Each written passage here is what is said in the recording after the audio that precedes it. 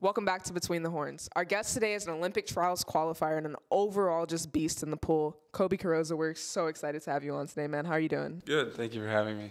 Awesome. So year 4 here. How's it feeling? What's the season looking like? It's going well. I mean, I can't believe I'm already a senior. And it's been pretty fun just being able to guide the incoming freshmen. And we've had about 3 dual meets so far, and we got A&M tomorrow. Friday. Sorry. Yeah, on Friday. Although this will be coming out a little bit later, so yeah, it's okay. Looking back, though, you said one of your responsibilities now is guiding in the freshmen. What does that look like for you?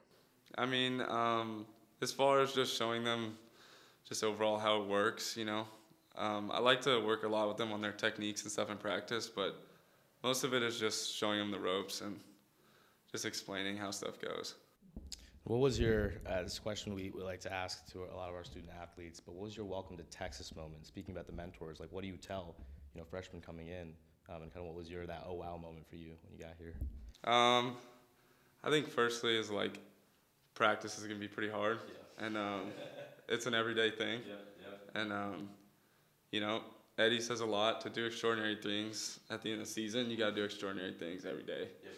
And so I just tell them just push yourself every day and focus on fine details. And it's not just in the pool you got to take care of. You also got to take care of once you leave the pool. That's honestly might be the most important part, is just recovering.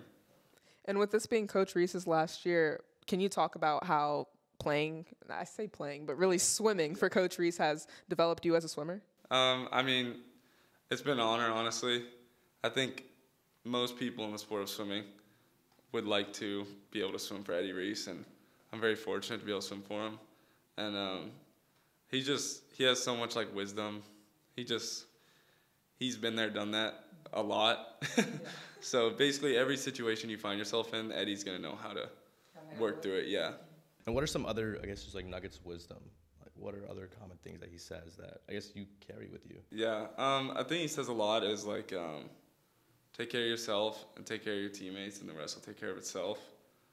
That's honestly, it's something we have to keep in mind going through the season, especially in championship season, because it's like people can worry about all these external factors, like what are the other teams doing, how are they looking, but all that matters really is what you're doing and what your friends are doing.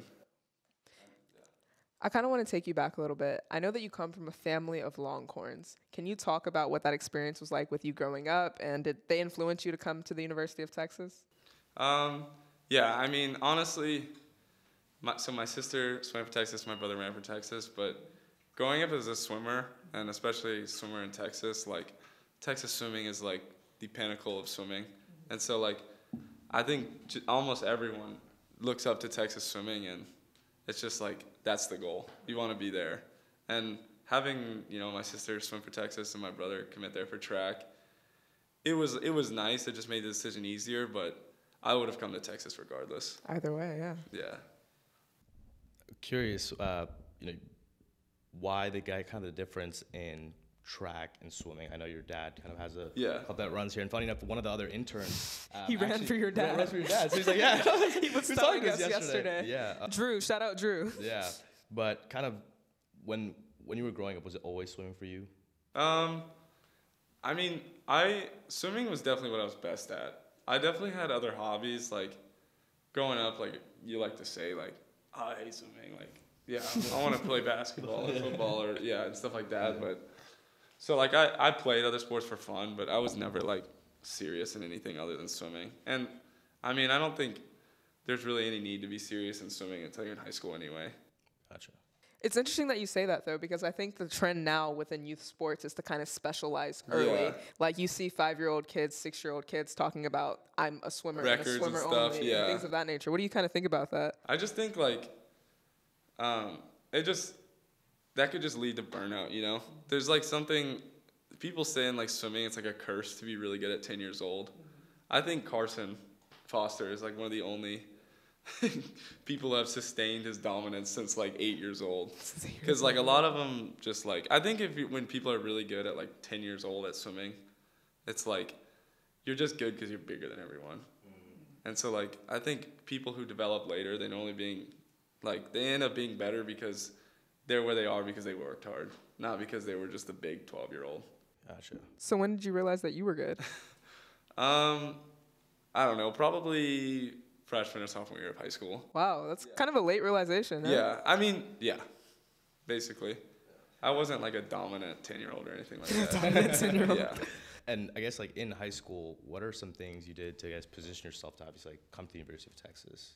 I mean, just working hard, honestly. Yeah. Just working on technique, training hard in the pool, and just trying to recover. Go to bed at 9. Yeah. At what point did you decide to make swimming your main sport? I think freshman year. Freshman year. Yeah.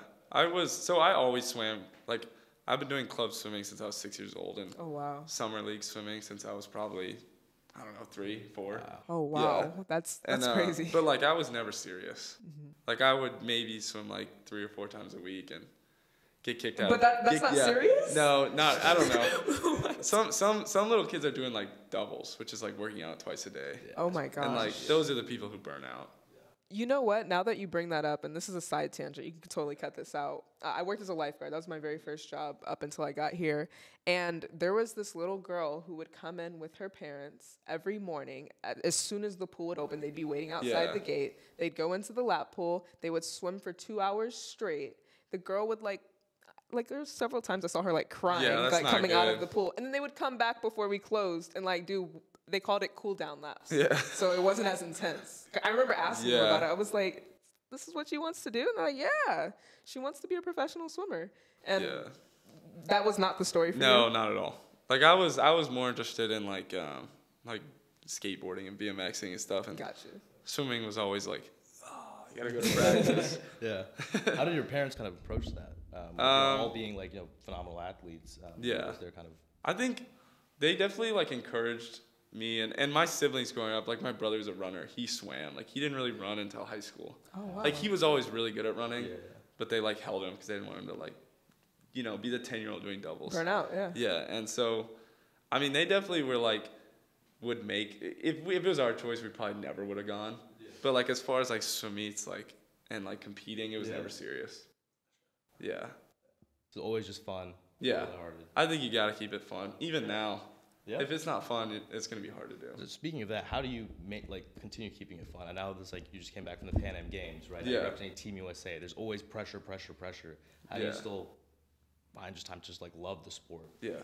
I mean, I think you're always, most of the time, you're surrounded by your friends, and you just gotta remember to keep it fun, because, I mean, yeah, the second it becomes a chore, you're not gonna do as well as, you're never gonna outperform the guy having fun. And yeah, honestly, you just gotta relax. I think honestly, you just gotta act like it doesn't matter. Yeah. That's what a lot of people have told me. Like Austin Katz, he was my senior. He's like NCAA champion, stuff like that. And he just told me, like, his mentors tell him, it's just a swim meet, bro. Yeah. It doesn't matter. Yeah. And It's like, just I a think that mindset helps a lot. Can you dive deeper into your mindset, though? Yeah. I mean, I think obviously once you dive in the water, it's like go and win the race. But like in the ready rooms and stuff, it's just fun, like, to sit back. You're most of the time you're gonna know someone in the ready room with you, and if you're having a good time in the ready room, and the people are sitting there nervous next to you, Yeah. like, you already won. Yep. You already won. Yeah. when you are getting ready the pre-race routine, one, what's going on in the headphones, and two, just getting your body ready. What pre-race rituals, routines do you kind of I honestly don't have that many pre-race rituals. I listen to music like on the way to the pool, like in the car, or if I'm walking, like on the bus and like dual meet or something. But honestly, when I get there, I just try to relax and honestly just like talk with my friends. Yeah. And it's just something that's helped me. That's not like what you need to do. Some people are like headphones on, dialed in, like don't talk to them. Yeah, I'm not like that. Can you take us into your signature? So Brett Ringgold, he's like a Texas swimming legend. He's actually my brother-in-law now. Oh, congratulations to your sister. Well, yeah, that was like 20. They got married in like 2018. Yeah. He's like, they probably said that. Yeah. He's But been too many Thanksgivings now. He's the one who coined this. Wow. Yeah, and I remember I'd be in high school, Yeah. because they were dating before 2018, obviously. I was in high school. Now I was like, Texas swimmer, I want to go to Texas. And I'd see pictures of him doing this, and I was like, that is the coolest thing I've ever seen. Wow. So I got here, I had to do it, and then my brother started doing it too. Gotcha. Can you talk about the dynamic between you and your siblings? Like, what was it like as kids, and then what is it like now? I mean, obviously, my sister, she's like older. She's 5 years older than me, and Gotcha. like I was never like competitive with my sister. But Really? my brother, like we're like a year or two apart, and like we did a lot of same stuff. So we were obviously very competitive most of what we do. But ask him his last swim race as a club swimmer. I beat him. Wow. Yeah. What do we think the record is between you and him? Swimming? Ooh, I don't know. I think he's actually a really good swimmer. Okay. But he probably beat me more just because Really? growing up. But like once he started phasing out, like Yeah, I started beating him. Yeah. And curious, I know obviously swimming, the amount of calories y'all burn. So what's your favorite, like, actually not even favorite, like the craziest cheat day you've had? Cheat day meal? I Not think even meal, the whole day. just the whole day. Eating Every look meal? like for a swimmer? Yeah. I mean normally, so I do my best to eat healthy like always, but when the end of the season meets over, like just you and your friends just like NC's the last night, like it's just like you're just Uber eating like a large pizza yourself, just pints of ice cream, and then you do the same thing the next day. Yeah. So we just got back from PanAm's, and like we finished the meet, and we'd been eating like the village food. It's like a dining hall, and just like we went out in the city, and we just like. We missed American food too, and like we don't even normally eat like this, but like we went to like a mall, we got McDonald's, Taco Bell. Oh my gosh. We got milkshakes. Oh my god. And then that night Just we got going in. pizza. It was and more ice cream. Yeah, we More went ice off. cream. Yeah, but we normally don't do that. But when your meet's over, you can do that. Can you talk more about your PanAm experience? Yeah, it was super awesome. I think apart from like the people you meet in swimming, traveling the world for swimming, it's like gotta be the best part.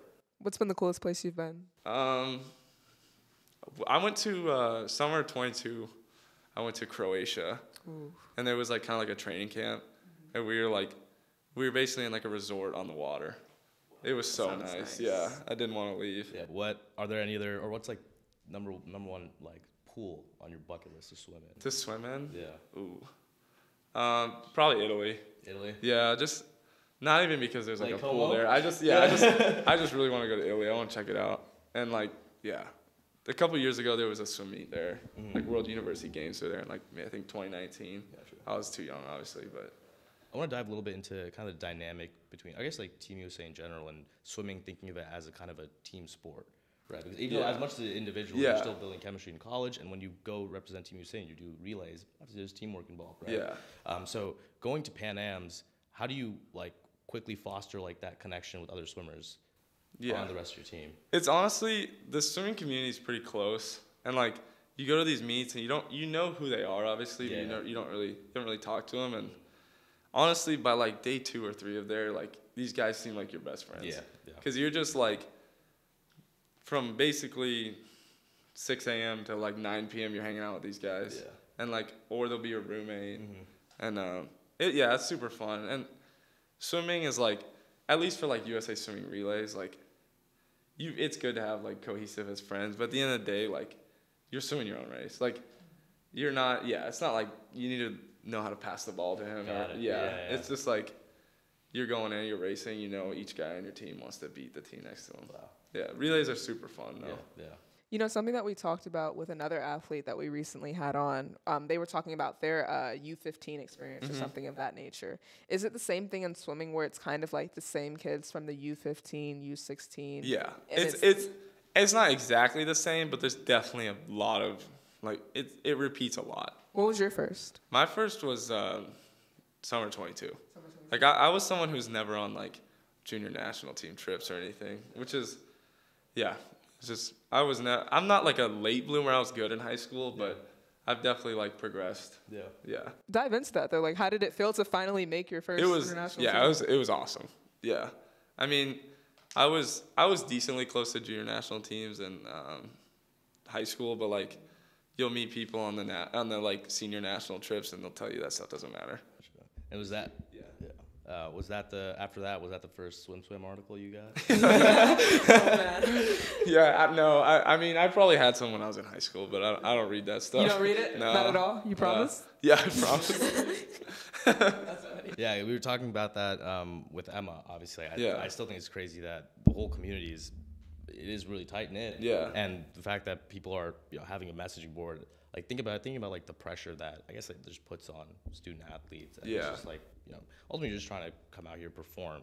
And a lot of people commenting online have never done what you've done, and physically can't. Yeah, no, yeah, they're definitely. It's funny too because, especially with our men's team, is like,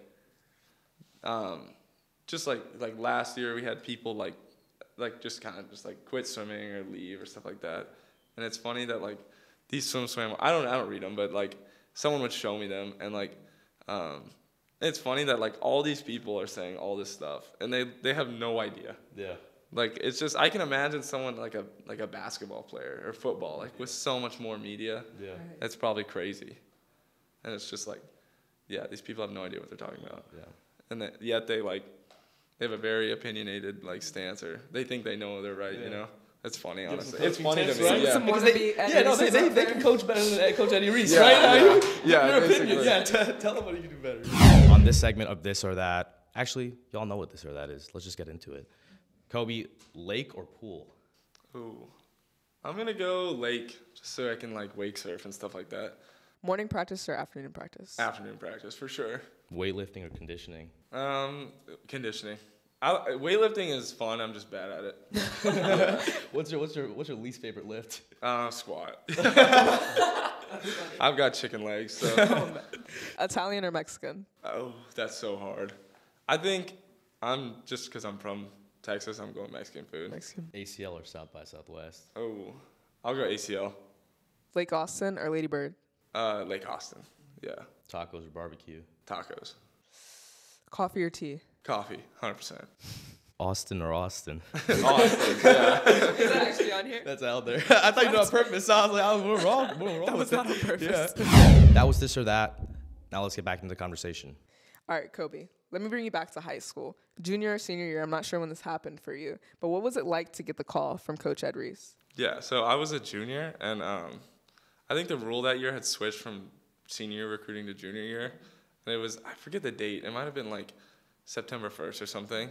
And I wasn't even expecting, I don't know, I didn't think of myself as that good of a swimmer, at least when I was like a junior, or going into junior year.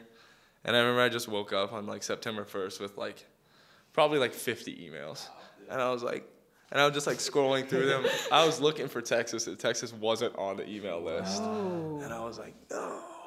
And so I swam Longhorn Aquatics, which trains at this pool. Mm-hmm. So I didn't go far for college, but I remember I was walking in, and Wyatt, the assistant coach, walked up to me, and he's like, hey man, like the email didn't get through. Like, can you write? Yeah. He's like, can you write down your email? And I had to play it cool. I'm like, yeah, give me that. I wrote it down. Yeah, he walked away, and I probably like jumped in the air. Yeah, and then the recruiting process is super fun, but it's also pretty stressful. Mm-hmm. Just because you're deciding where you're gonna spend the next at least 4 years of your life, and but I mean it was super fun, and getting recruited by Eddie and Wyatt, it's just Eddie's pretty realistic with recruiting too.